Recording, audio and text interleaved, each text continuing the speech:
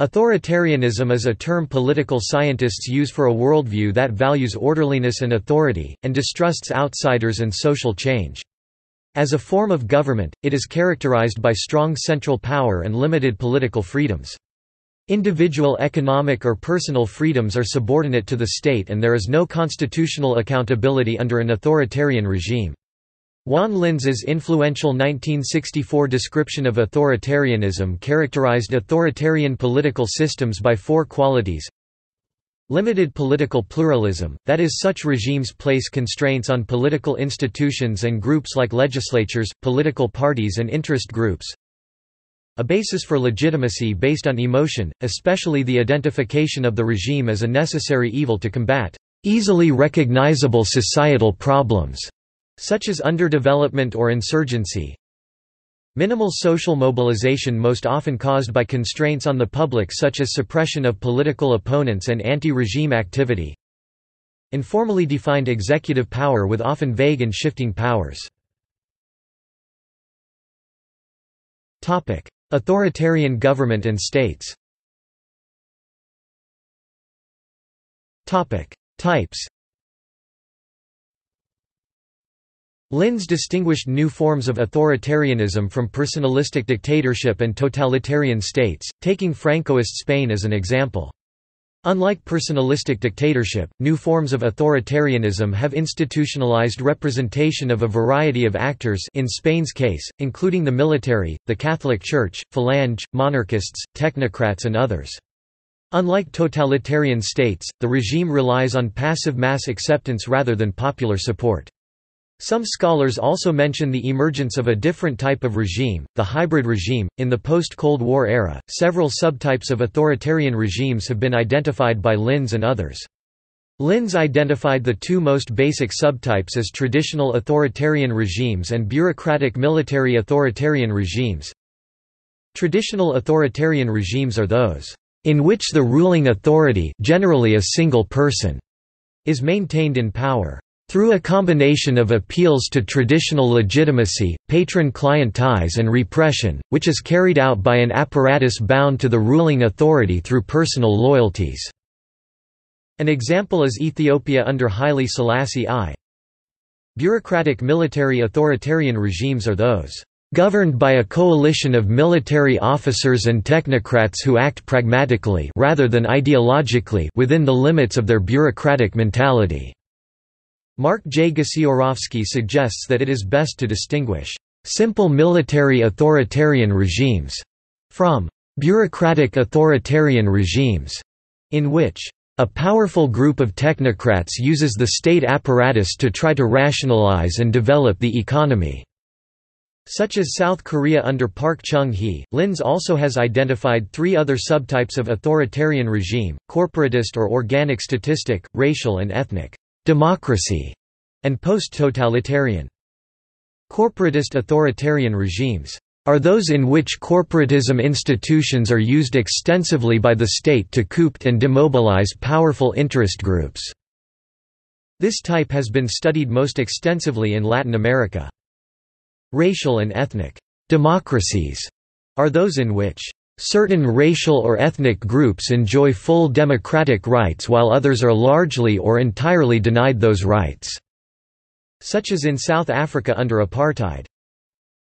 Post-totalitarian authoritarian regimes are those in which totalitarian institutions such as the party, secret police and state-controlled mass media remain, but where ideological orthodoxy has declined in favor of routinization, repression has declined, the state's top leadership is less personalized and more secure, and the level of mass mobilization has declined substantially.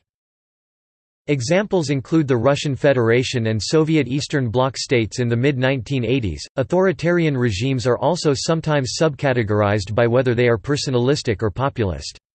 Personalistic authoritarian regimes are characterized by arbitrary rule and authority exercised mainly through patronage networks and coercion rather than through institutions and formal rules. Personalistic authoritarian regimes have been seen in post-colonial Africa. By contrast, populist authoritarian regimes are mobilizational regimes in which a strong, charismatic, manipulative leader rules through a coalition involving key lower-class groups. Examples include Argentina under Perón, Egypt under Nasser, and Venezuela under Chávez and Maduro. Authoritarianism is characterized by highly concentrated and centralized power maintained by political repression and the exclusion of potential challengers. It uses political parties and mass organizations to mobilize people around the goals of the regime. Adam Przeworski has theorized that authoritarian equilibrium rests mainly on lies, fear and economic prosperity. Authoritarianism also tends to embrace the informal and unregulated exercise of political power, a leadership that is self-appointed and even if elected cannot be displaced by citizens' free choice among competitors. The arbitrary deprivation of civil liberties and little tolerance for meaningful opposition, a range of social controls also attempt to stifle civil society, while political stability is maintained by control over and support of the armed forces, a bureaucracy staffed by the regime and creation of allegiance through various means of socialization and indoctrination. Authoritarian political systems may be weakened through inadequate performance to demands of the people. Vestal writes that the tendency to respond to challenges to authoritarianism through tighter control instead of adaptation is a significant weakness and that this overly rigid approach fails to adapt to changes or to accommodate growing demands on the part of the populace or even groups within the system. Because the legitimacy of the state is dependent on performance, authoritarian states that fail to adapt may collapse. Authoritarianism is marked by indefinite political tenure of the ruler or ruling party, often in a one-party state, or other authority. The transition from an authoritarian system to a more democratic form of government is referred to as democratization. John Duckett suggests a link between authoritarianism and collectivism, asserting that both stand in opposition to individualism. Duckett writes that both authoritarianism and collectivism submerge individual rights and goals to group goals, expectations and conformities. Authoritarianism and totalitarianism. Totalitarianism is an extreme version of authoritarianism. Authoritarianism primarily differs from totalitarianism in that social and economic institutions exist that are not under governmental control. Building on the work of Yale political scientist Juan Linz, Paul C. Sondrel of the University of Colorado at Colorado Springs has examined the characteristics of authoritarian and totalitarian dictators and organized them in a chart. Sondrel argues that while both authoritarianism and totalitarianism are forms of autocracy, they differ in key dichotomies. 1. Unlike their bland and generally unpopular authoritarian brethren, totalitarian dictators develop a charismatic mystique and a mass-based, pseudo-democratic interdependence with their followers via the conscious manipulation of a prophetic image. 2. Concomitant role conceptions differentiate totalitarians from authoritarians. Authoritarians view themselves as individual beings largely content to control and often maintain the status quo. Totalitarian self-conceptions are largely teleological. The tyrant is less a person than an indispensable function to guide and reshape the universe. 3. Consequently, the utilization of power for personal aggrandizement is more evident among authoritarians than totalitarians. Lacking the binding appeal of ideology, authoritarians support their rule by a mixture of instilling fear and granting rewards to loyal collaborators, engendering a kleptocracy.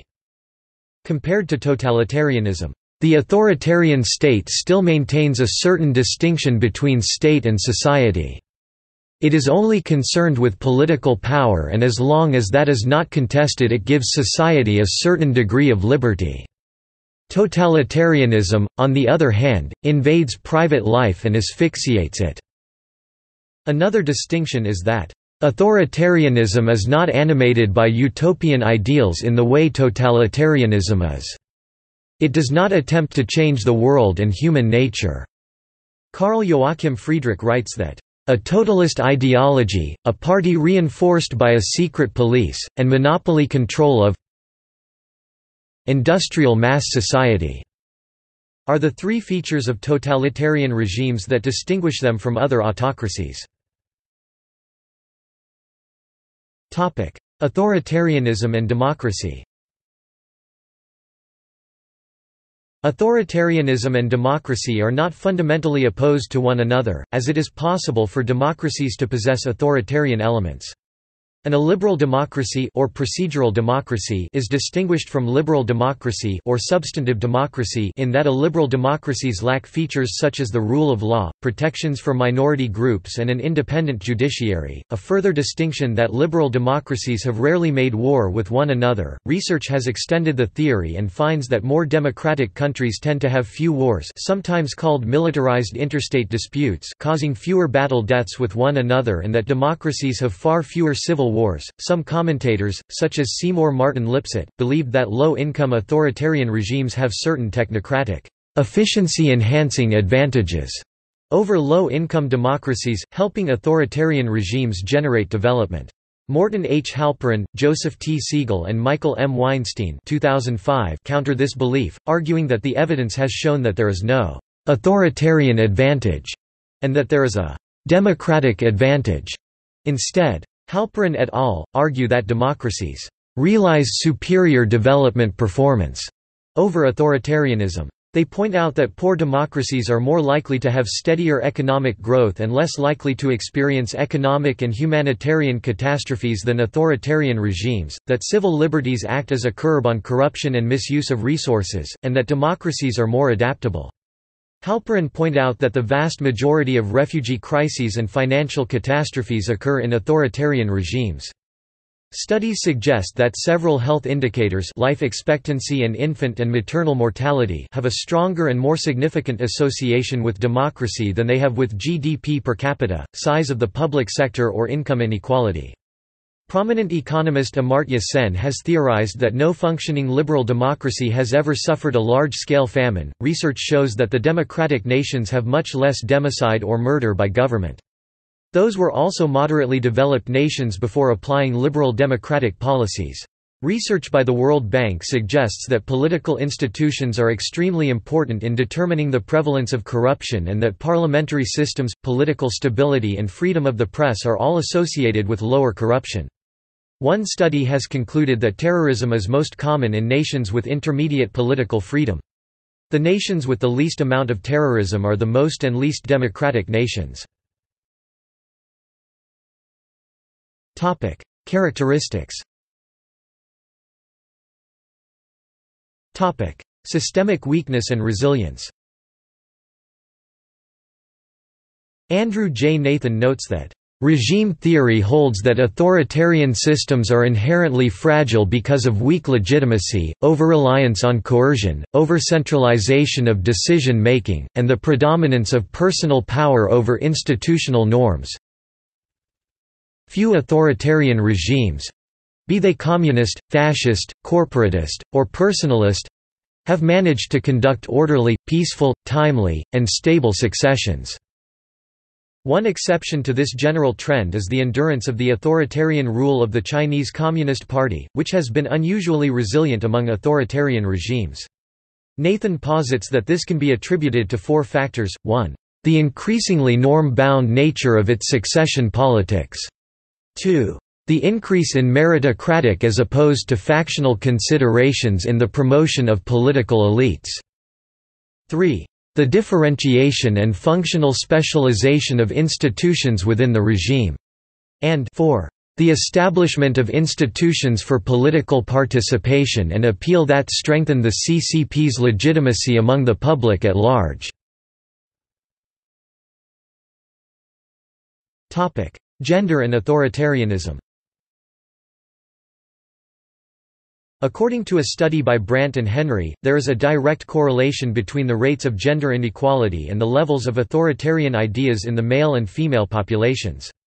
It was found that in countries with less gender equality, where individualism was encouraged and men occupied the dominant societal roles, women were more likely to support traits such as obedience which would allow them to survive in an authoritarian environment, and less likely to encourage ideas such as independence and imagination. In countries with higher levels of gender equality, men held less authoritarian views. It is theorized that this occurs due to the stigma attached to individuals who question the cultural norms set by the dominant individuals and establishments in an authoritarian society as a way to prevent the psychological stress caused by the active ostracizing of the stigmatized individuals. Examples. There is no precise definition of authoritarianism, but several annual measurements are attempted, including Freedom House's annual Freedom in the World report. Current. The following is a non-exhaustive list of examples of states which are currently or frequently characterized as authoritarian. Algeria under Abdelaziz Bouteflika 1999. Angola under the People's Movement for the Liberation of Angola Party 1975. Azerbaijan under Ilham Aliyev 2003. Bahrain under the House of Khalifa 1746. Belarus under Alexander Lukashenko 1994 on account of Lukashenko's self-described authoritarian style of government. Burundi under Pierre Nkurunziza 2005. Cambodia under the Khmer Rouge and Hun Sen 1985. Cameroon under Paul Biya 1982. Chad under Idris Deby 1990. People's Republic of China under the Communist Party of China 1949. Some scholars have deemed the Chinese system a fragmented authoritarianism, Lieberthal, a negotiated state or a consultative authoritarian regime. According to research by John Kennedy et al., 2018, Chinese citizens with higher education tend to participate less in local elections and have lower levels of democratic values when compared to those with only compulsory education. Democratic Republic of the Congo under Mobutu Sese Seko, Laurent Désiré and Joseph Kabila 1965. Republic of Congo under Denis Sassou Nguesso 1997. Cuba under Fidel and Raúl Castro 1959. Egypt under Hosni Mubarak 1981 to 2011 and Abdel Fattah el-Sisi 2014. Equatorial Guinea under Teodoro Obiang Nguema Mbasogo 1979. Eritrea under Isaias Afwerki 1993. Ethiopia under Ethiopian People's Revolutionary Democratic Front 1991. Gabon under Omar Bongo and Ali Bongo Ondimba 1967. Hungary under Viktor Orban 2010 has recently moved more towards a liberalism. Iran under Ruhollah Khomeini and Ali Khamenei 1981. Linz wrote in 2000 that it is difficult to fit the Iranian regime into the existing typology, as it combines the ideological bent of totalitarianism with the limited pluralism of authoritarianism and holds regular elections in which candidates advocating differing policies and incumbents are often defeated. Jordan under Abdullah II bin al-Hussein. Kazakhstan under Nursultan Nazarbayev. Laos under the Lao People's Revolutionary Party 1975. Morocco under Muhammad VI. North Korea under the rule of the Kim dynasty and the Korean Workers' Party 1947. Oman under Sultan Qaboos bin Said al-Said. Qatar under the House of Thani. Russian Federation under Vladimir Putin 1999. See Putinism for more has tendencies towards of authoritarianism, described by some as really a mixture of authoritarianism and managed democracy. Rwanda under Paul Kagame 2000. Singapore is considered authoritarian, especially under the Lee Kuan Yew until 2015. Saudi Arabia under the House of Saud 1744. South Sudan under Salva Kiir Mayardit 2011. Sudan under Omar al-Bashir 1989. Syria under Hafez and Bashar al-Assad 1970. Tajikistan under Emomali Rahman 1994. Thailand under General Prayut Chan-o-cha, who overthrew the democratically elected government of Yingluck Shinawatra in a military coup and installed a military junta to oversee the governance of Thailand 2014. Turkey under Recep Tayyip Erdogan 2003, described as a competitive authoritarian regime. Turkmenistan under Saparmurat Nizo (1991–2006) and Gurbanguly Berdimuhamedow (2006). United Arab Emirates under the 6 royal families of the United Arab Emirates, the 10th of February 1972. Uganda since independence 1964. Uzbekistan under Islam Karimov 1989 to 2016 and Shavkat Mirziyoyev 2016. Venezuela under Hugo Chavez and Nicolas Maduro 1999. Vietnam under the Vietnamese Communist Party 1976. Topic: Historical. Examples of states which were historically authoritarian include. Topic: Historical trends. Topic: Anti-authoritarianism. Both World War II ending in 1945 and the later dissolution of the Soviet Union 1991 resulted in the replacement of authoritarian regimes by either democratic regimes or regimes that were less authoritarian. World War II saw the defeat of the Axis powers by the Allied powers. All the Axis powers—Nazi Germany, Fascist Italy and the Empire of Japan—had totalitarian or authoritarian governments, and 2 of the 3 were replaced by governments based on democratic constitutions. The Allied powers were an alliance of democratic states and later the Communist Soviet Union. At least in Western Europe, the initial post-war era embraced pluralism and freedom of expression in areas that had been under control of authoritarian regimes. The memory of fascism and Nazism was denigrated. The new Federal Republic of Germany banned its expression. In reaction to the centralism of the Nazi state, for example, the new Constitution of West Germany, Federal Republic of Germany exercised separation of powers and placed law enforcement firmly in the hands of the 16 Länder or states of the Republic, not with the federal German government, at least not at first. Culturally, there was also a strong sense of anti-authoritarianism based on anti-fascism in Western Europe.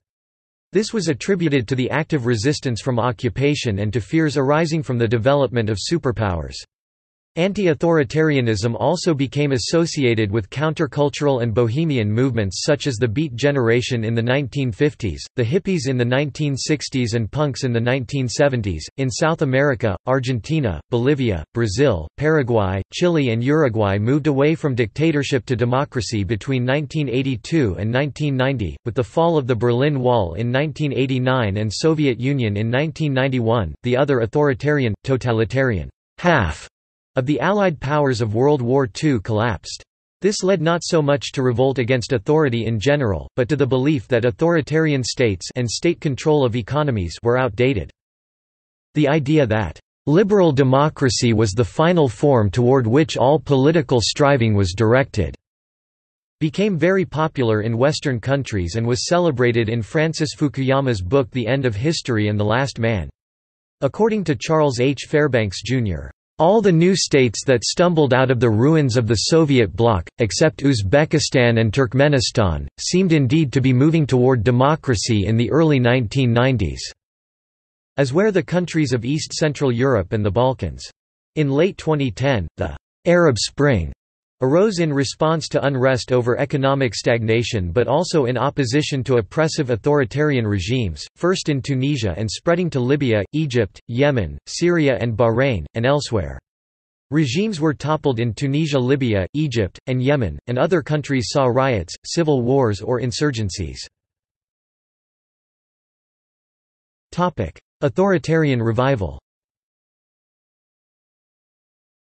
From 2005 to 2015, observers noted what some called a democratic recession, although some Stephen Levitsky and Lucan Way have disputed this theory. In 2018, Freedom House declared that from 2006 to 2018, 113 countries around the world showed a net decline in political rights and civil liberties, while only 62 experienced a net improvement. Writing in 2018, U.S. political journalist David Frum stated, "The hopeful world of the very late 20th century—the world of NAFTA and an expanding NATO, of the World Wide Web 1.0 and liberal interventionism, of the global spread of democracy under leaders such as Václav Havel and Nelson Mandela—now looks battered and delusive. Michael Ignatieff wrote that Fukuyama's idea of liberalism vanquishing authoritarianism now looks like a quaint artifact of a vanished unipolar moment, and Fukuyama himself expressed concern. By 2018, only one Arab Spring uprising—in Tunisia—resulted in a transition to constitutional democratic governance, and a resurgence of authoritarianism and Islamic extremism in the region was dubbed the Arab Winter. Explanations offered for the new spread of authoritarianism by supporters include excessive immigration into European and Western countries, and the primary and existential fear of the surrender by liberal democracy of national sovereignty and independence.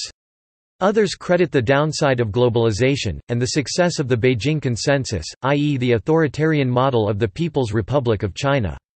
In at least one country, the U.S. factors blamed for the growth of authoritarianism include the financial crisis of 2007–2008 and slower real wage growth, and social media's elimination of gatekeepers of knowledge, so that a large fraction of the population considers to be opinion what were once viewed as verifiable facts, everything from the danger of global warming to the preventing the spread of disease through vaccination. See also: totalitarianism, anti-democratic thought, autocracy, centralization, criticism of liberal democracy, illiberal democracy, managed democracy. Notes. Works cited: Juan J. Linz, An Authoritarian Regime, The Case of Spain, in Cleavages, Ideologies and Party Systems, eds. Eric Allard and Yrjö Littinen, Helsinki, Academic, 1964. External links: Are We Entering the Age of the Autocrat? By Francis Fukuyama, The Washington Post, August 24, 2008.